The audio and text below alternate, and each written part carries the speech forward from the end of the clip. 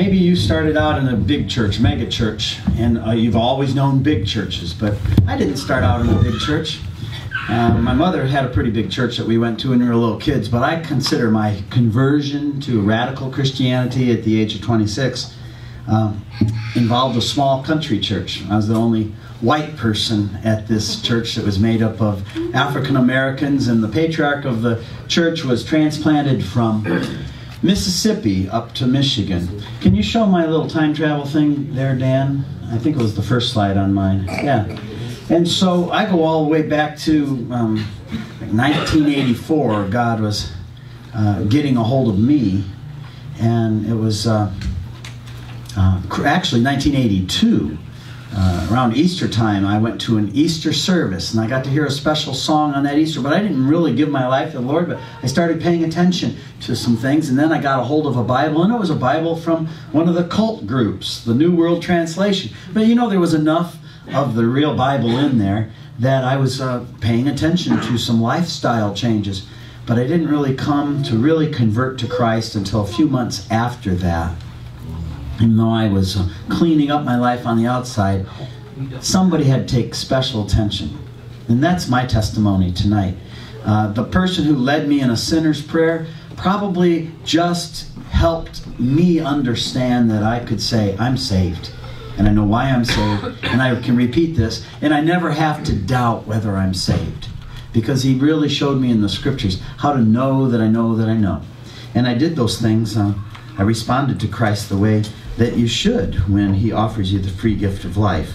I didn't reject him any further. I accepted it, and I prayed and asked him to come live in my heart and to guide me and to teach me, and I asked him for help and asked him, I just repeated a lot of cool prayers that this pastor led me in, and it has really worked. I haven't doubted my salvation since then, 1982. I haven't doubted the existence of God. He gave me faith.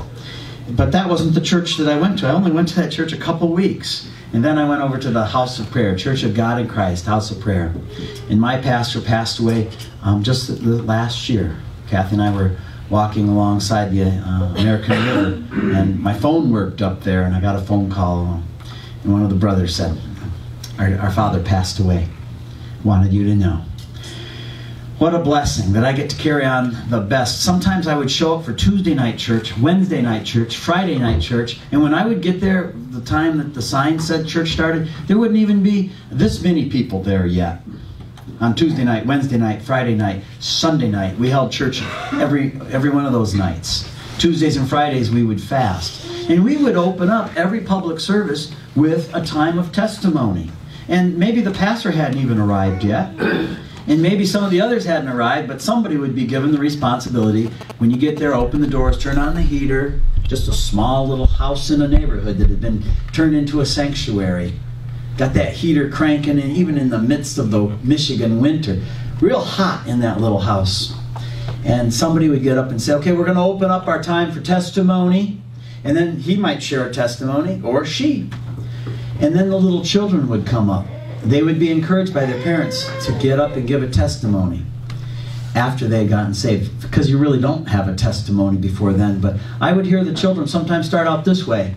I thank the Lord for being saved, baptized, sanctified, and filled with the precious Holy Ghost. Amen. And then go and sit down. The next one come up. I thank the Lord for being saved, baptized, sanctified, and filled with the precious Holy Ghost. You might know a song that I wrote that has that as the chorus. I'm saved. I've been baptized, sanctified, and filled with the Holy Ghost.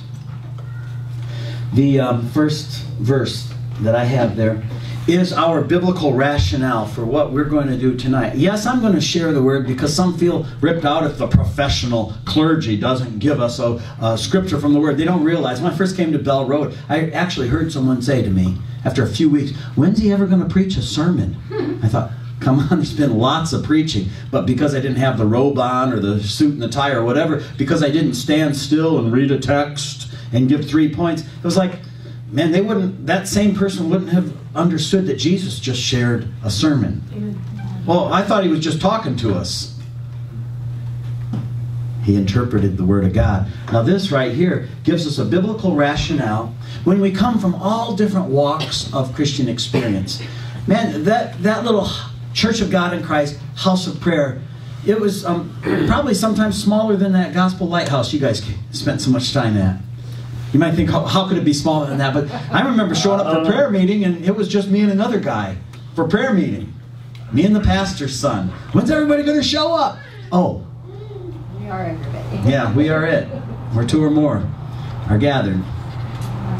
But this, it comes in 1 Corinthians 14, and you know what happens in 1 Corinthians 13. It's all about love.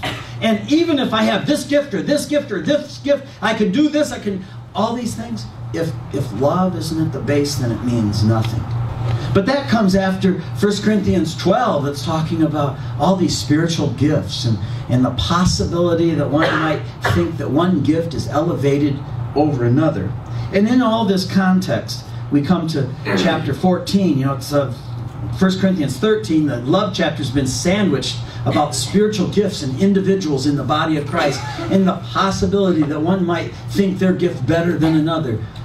Love has to be sandwiched between chapter 12 and chapter 14. But reading from chapter 14, verse 14, Paul says, if I pray in a tongue, my spirit prays.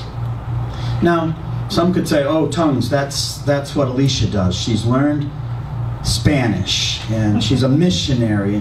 But Paul's speaking about ecstatic utterance that is not a known language as far as I'm concerned, because he says, as far as I understand this, he says, if I pray in a tongue, my spirit prays, but my understanding is unfruitful. This is an ecstatic utterance that you may or may not have experienced.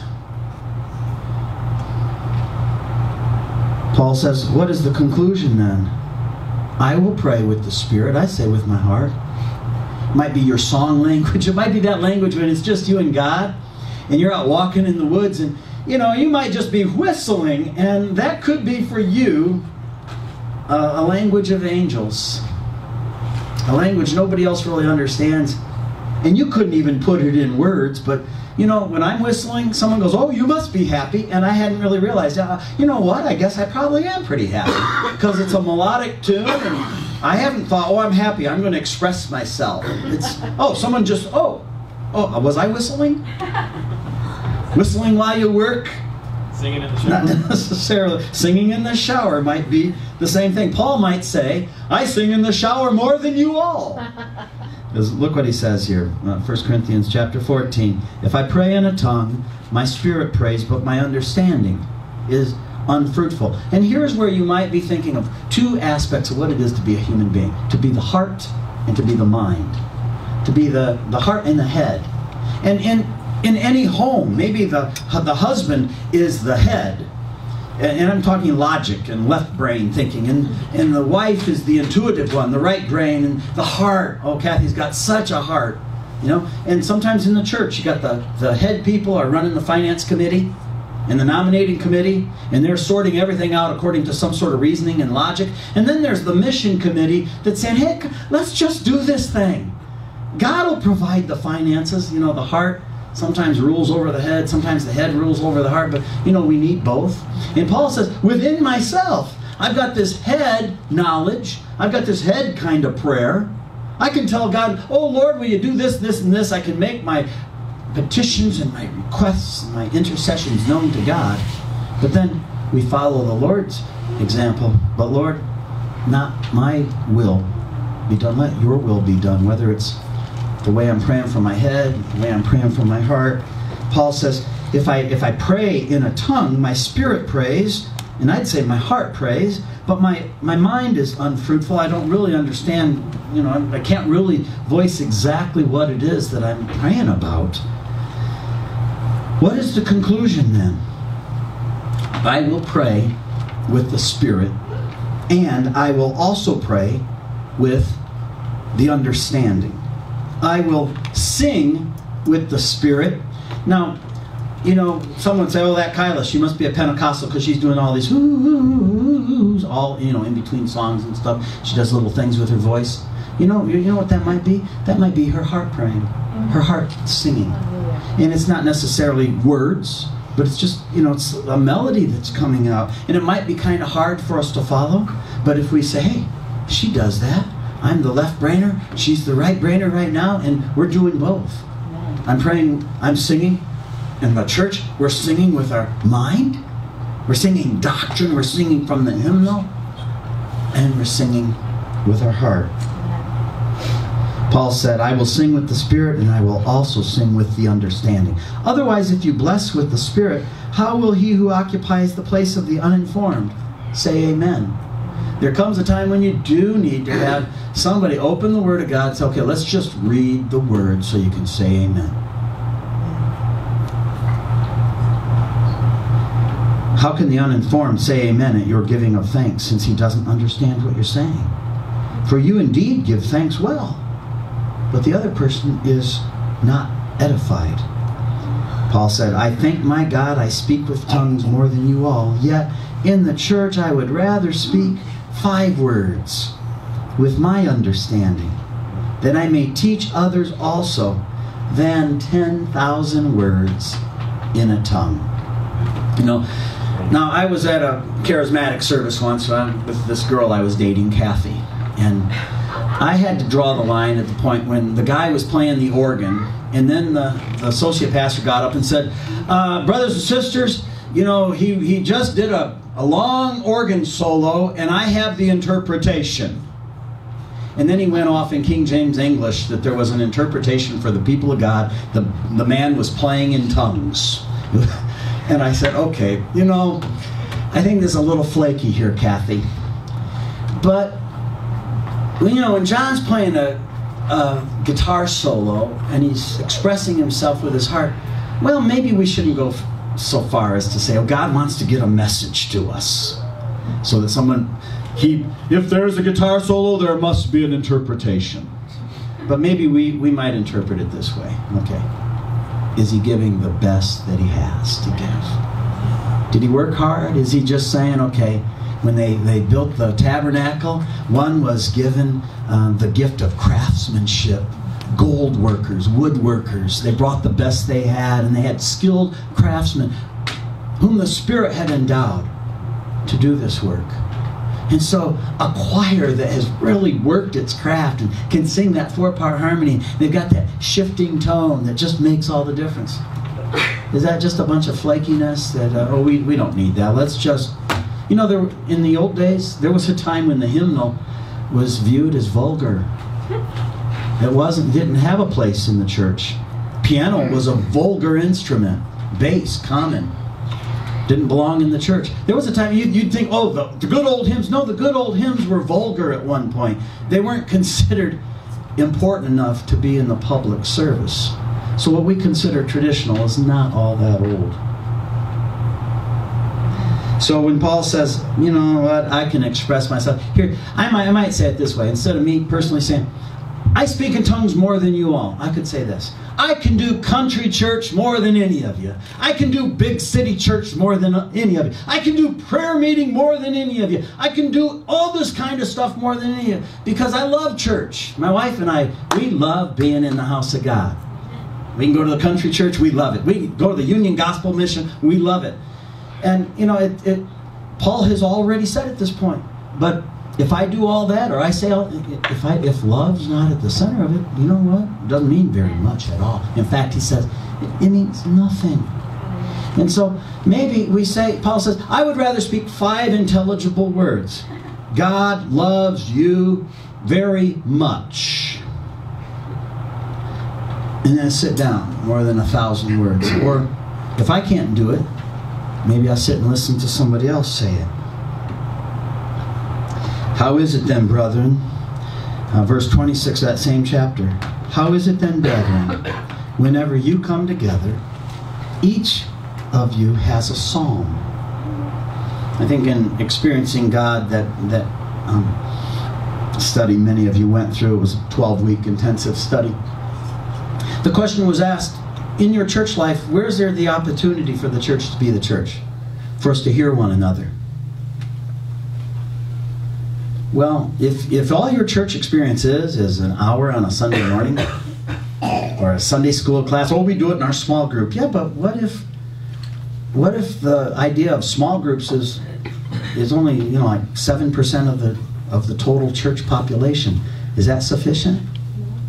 I think that little country church I first started going to, they had a good thing going when they were teaching the children how to testify. When you come together, each of you has a psalm. That would be, you know, and sometimes that testimony, someone would just stand up and start, bless that wonderful name of Jesus. We didn't have hymnals. We didn't have overhead projectors. We didn't have rehearsed band. In fact, they put me behind the piano, and I had to figure out what key Sister so-and-so was singing in. And eventually, you know, for the most part, those songs are very predictable. She's either in G or A flat. She sticks around there when Sister so-and-so does it, you know. And the pastor played little cymbals. And the children had tambourines. There was no rehearsed band. The choir was it. The choir was rehearsed. But worship went on a long time. It was wonderful. And when I went to the white church later, and I'd talk about how cool my church was, you know, and the worship leader said, you know what, Rob? You're not in the black church anymore. This isn't it. If you love it so much, why are you here? Why aren't you there? Yeah, I guess you're right. God had me there. But we can't forget where we came from. Amen. And so when you come together, you know, not that you have to have one every time, but somebody might have a psalm in their heart, and Rena had one today. It was spontaneous. She said, I've been thinking about turn your eyes upon Jesus all week long. I said, okay, let's do it right now. Patrice, find it. And we sang it. No rehearsal. That was the church being the church. She brought a hymn. She brought a psalm. And maybe one has a teaching. And I know Wolfgang's prepared to share something tonight. But you know what? If we said, we didn't announce that it's going to end at 7 today, because, you know, Kyla said, well, oh Lord, I just want to sing this chorus one more time. You know? Oh, if she were watching the clock, we'd say, sorry, you can't. Time's up. It was only 4 songs. Yeah, you know, when John does only 4 songs, he knows how he can slip a little medley. And he can stretch 4 into 7. Right. You know how to do it. Yeah. All right. But you know what? I think that anybody who wants to leave at 7 can leave, but I'm going to stay. Because I love doing church. Amen. It's even getting a little hot in here right now. It made me feel right at home. If you have a psalm, if you come together, one has a teaching, one has a tongue. Now, you know, today I did tongues. I did, oh, how I love Jesus. But I gave the interpretation first. Oh, how much I love Jesus. And one has a revelation, and that might be, you know, this is obvious. Maybe it's obvious to you, but I never saw it before. It's like, boom, rev. I got a revelation today. Something really cool happened today. I want to hear stuff like that. When you come together, one has an interpretation. You know what I think is happening here? You know, there's an interpretation of an experience. Because we have a Sunday night service, a member of First Baptist Church is here tonight because he couldn't make it to church this morning. So how do I interpret this experience? It's what Shannon was praying a while back. Oh Lord, would you just get the word out that there is a place for the brethren to gather across denominational lines? On Sunday night we can come together.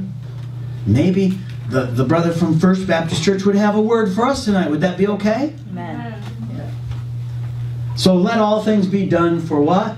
For building up. Paul said, you know what? If I want to sing in the shower in my unknown language, 5,000, 10,000 words, I can go for it. But you're not going to be edified. But in the church, whether it's me or whether it's Scott, Shannon, Kathy, Judy, 5 intelligible words that's going to build somebody up. That's what chapter 12, chapter 13, chapter 14, that's what it's all about. It's what the church is. This is the New Testament church. Next.